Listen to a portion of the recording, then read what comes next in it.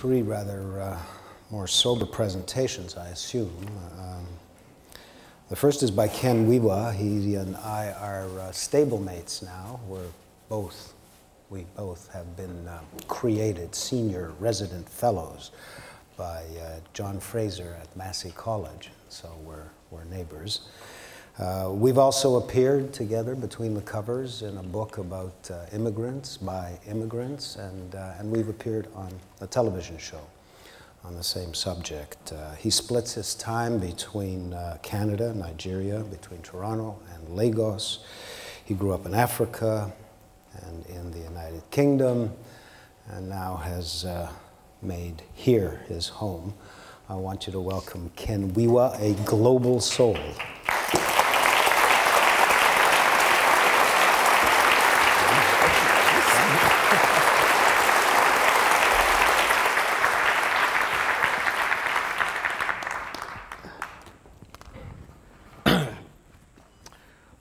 This is going to be very an interesting process for me, because I've decided it's not very often that I actually speak to an audience just off the cuff. And since this is an ideas conference, I've decided basically to open up my head and allow you to look in. I often get comments that when I write at the Globe, when I write my column for the Globe, it reads as if I've just dashed it off. Which sometimes is true, but often, obviously, there's a lot of reading that goes into it, and there's a lot of preparation, which every Friday around about now, I have to produce 800 words. And it always strikes me, it always astonishes me that I might have an idea what I'm going to write about when I start off, but by the time, when the week starts, but by the time I start writing, I start off with an idea, and I often end up somewhere where I didn't intend to go, or I didn't expect to go. So I'm going to sort of try that process a little bit here today. What I'm going to talk about, when I was asked if, I received an email about 2 weeks ago. The organizer said to me, would you like to bring any props? And I thought, well, I don't know what I'm going to talk about, so I couldn't really answer that question until I sat here this morning and I watched all these presentations of people bring up charts and PowerPoints and so on and so forth. And I thought I really should have some props of some sort. And then it occurs to me that probably the prop that I would use to illustrate what I'm going to talk about today would be my study, my library. Which is now spread over in 3 different continents and 4 different places. So I guess it would have been a little bit, they might have been surprised if I came up and said, look, by the way, can you shift my library from Massey College onto the stage? But what I actually did was, in the intermission over lunch, I went back to Massey College and I picked out a book which I think essentially illustrates some of my thinking around cultural issues. And the book is, the first prop here, is by Mario Vargas Llosa, the storyteller. And there's a story behind this particular copy of this book, which I'll probably, if I have time, I'll get onto that.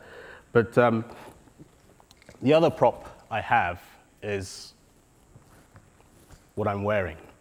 Now, the reason why I'm wearing this is, well, given that I'm sort of the odd man out in the 3 presenters today, I thought I'd better wear the prettiest dress. but essentially, this is it's called an agbada. In Nigeria, it's worn, actually, it's worn in the north, mostly. But you see it being worn everywhere now. And the irony of it is that whenever I used to, for me, it makes me feel sort of kind of authentic African. At least, perhaps when you're looking at me, you see an African, despite the sound that's coming out of my mouth, which obviously sounds very English. So, in a sense, it gives me a sense of being more authentic when I wear this. And I say that with a sort of smile on my face, because I remember when I was traveling around the world, sort of talking to audiences, lobbying governments and people on behalf of my father. He used to write letters. At that point, he was in detention. He used to write letters to me, and I remember one letter he wrote to me. And he said, "When you make presentations, wear African clothes." And I thought this was the oddest thing for him to say. Well, I didn't think it was the oddest thing. It was very much in keeping with my father, who as you know, some of you probably know, named me after him, and I fought this battle for a long time to try and escape his designs on me. But essentially, I think what I deduced from that was that he was perhaps concerned that here he was in detention in Nigeria, and I was traveling around the world, this very sort of anglicized individual, talking about his father, talking about my community, and maybe he felt an anxiety that people may think that I wasn't authentic, I wasn't the real thing.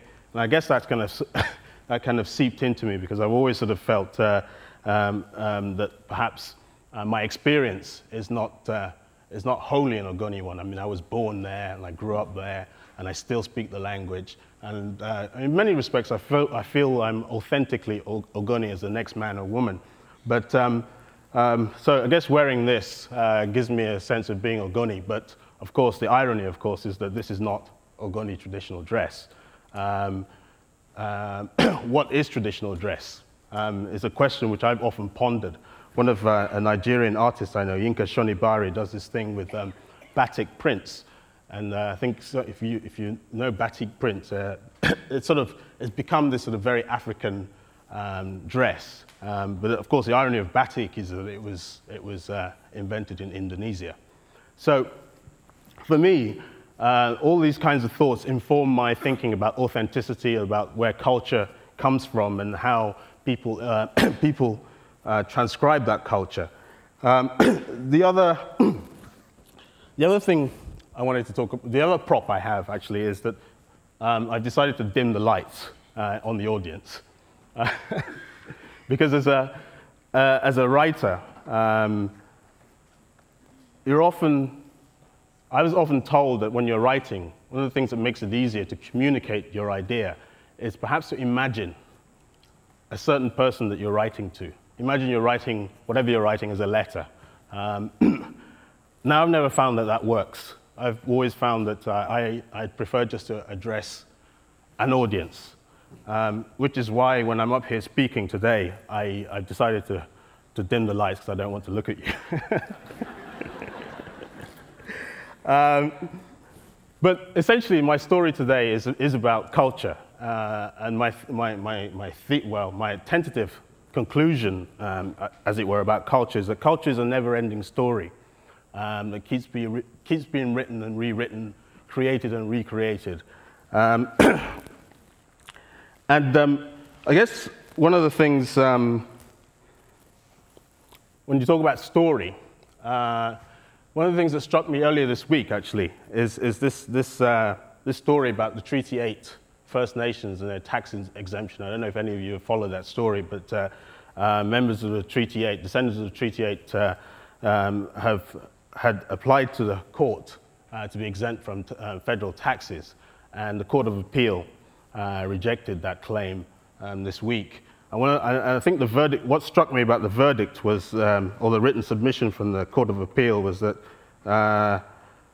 Treaty 8, the case had actually been, the trial judge last year had actually granted Treaty 8 exemption from taxes. And he granted it based on oral submissions and testimonies from tribal elders, where they say they had been promised, as part of this treaty, that they would be exempt from taxation. And the Court of Appeal essentially said that, in their written submission, said that the judge had crossed the boundary of legal evidence in admitting oral testimonies. And I thought that was quite interesting because as an Ogoni, I was brought up in an oral tradition. Our language is a very oral, it's not written, obviously. The language is a very musical language. I often say that when you have conversations in Ogoni, you're often singing to each other.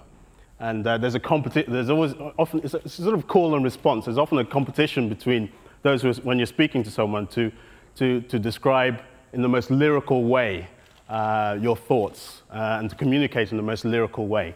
And it's sort of ironic to me, of course, because I left Ogoni essentially when I was 10, and my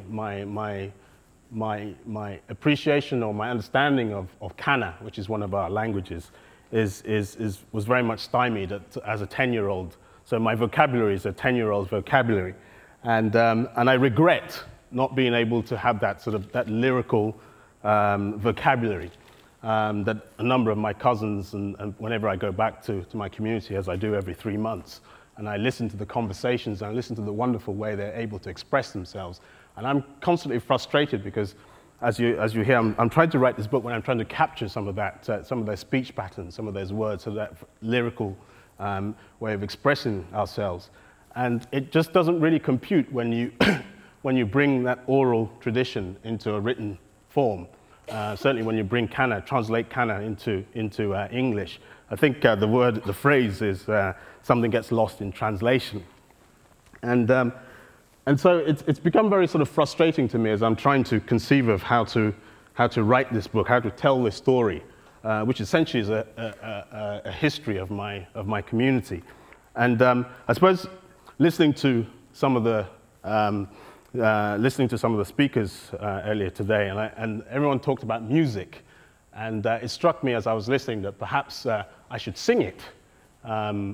I should write it down as verse. But my problem is that although I come from a very musical tradition, unfortunately I'm actually tone deaf. I'm the only one in my family of 5 children, or certainly from my mother's side, who has no musical ability whatsoever. I always say I'm the white sheep of the family in that respect.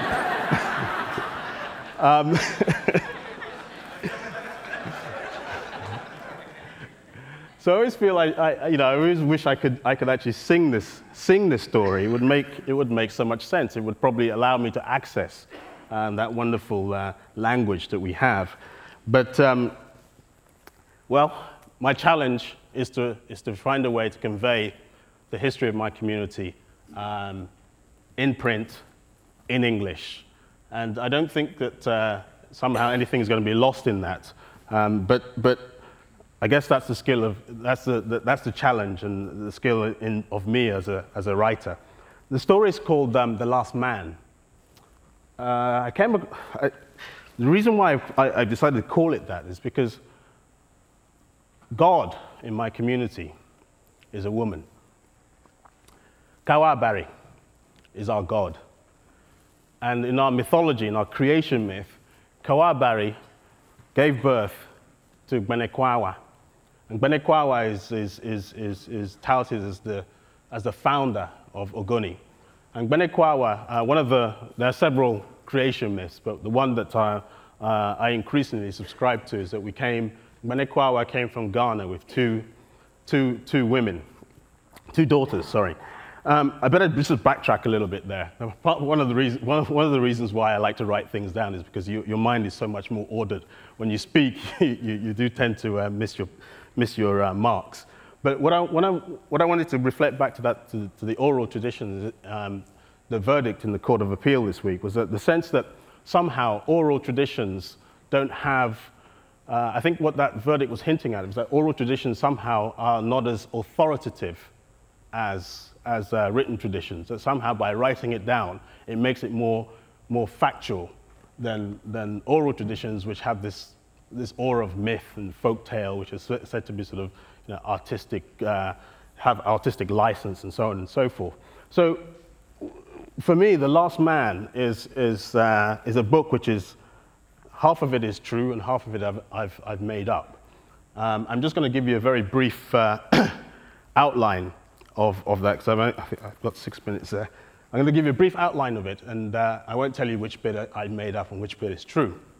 As I said, Gbenekwawa gave birth to, had 2 daughters, came from Ghana, and eventually settled in a village called Nama, which is the oldest Ogoni village, and it still survives today. In Nama, they cleared the surrounding forest, and left 1 tree standing.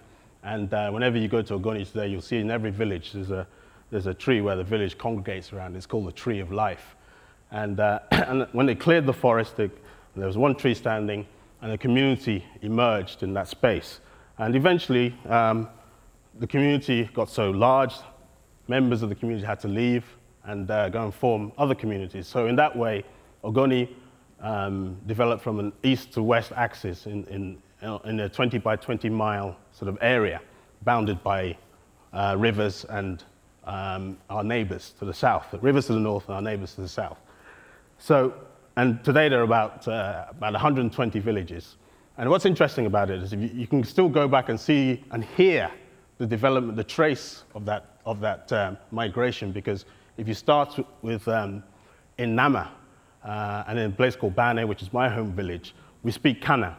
By the time you get to the western end, they speak Gokana and Thai, which is fairly similar to Kana, but essentially I can't really understand Thai. I can just about understand Gokana. They share a lot of similar words, but things, they say that every 18 miles a dialect becomes a language. So there's a sort of a development along that east-west axis. Anyway, the story of The Last Man is about a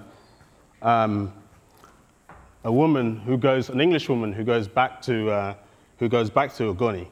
Doesn't go back to Ogoni, goes to Ogoni, and what she's trying to do, I haven't quite worked out whether she's a botanist or a writer yet. But anyway, she goes back to Ogoni because she's heard about this community which has died out, and there's one man left standing, and there's going to be a truth commission to establish why this community is about to die out, and so she goes back. Her name, in the conception of it, I've sort of got her name down as Jane Doe, but I realize that names actually are important in the conception of stories. So the name I decided to call her at the moment is Jane Barry, and if I have time, you'll know why.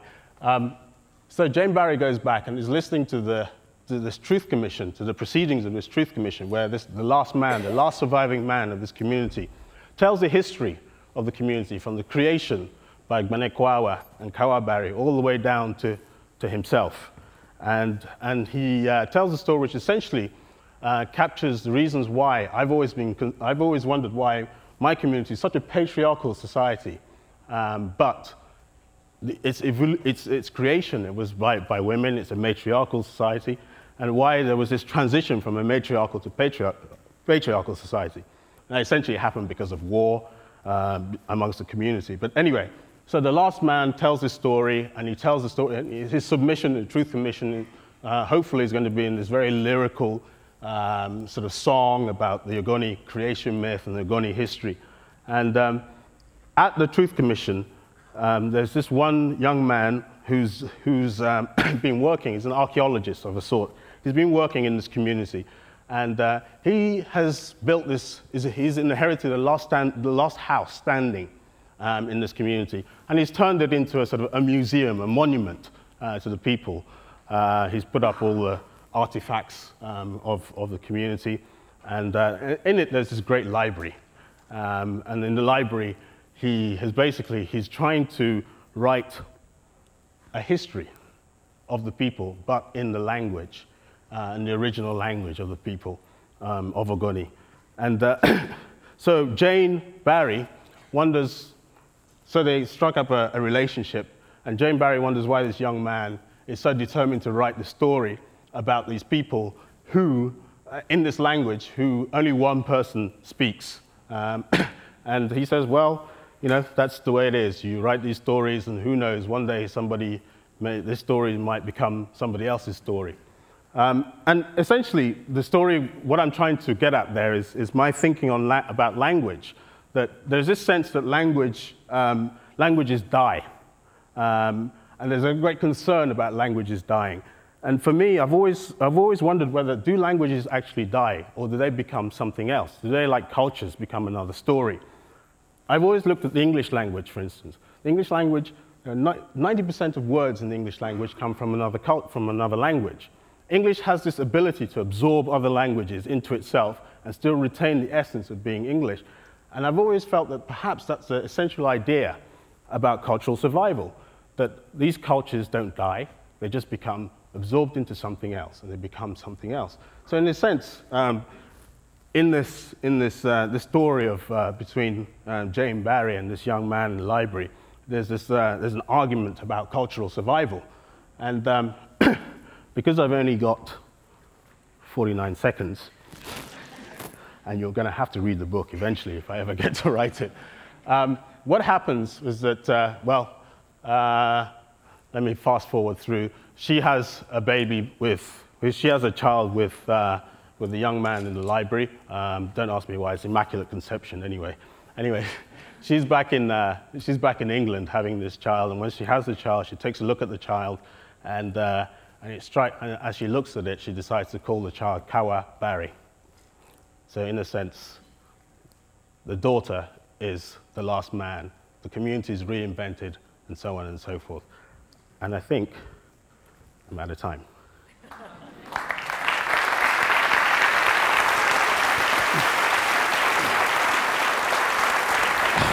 How did I do? Thank you.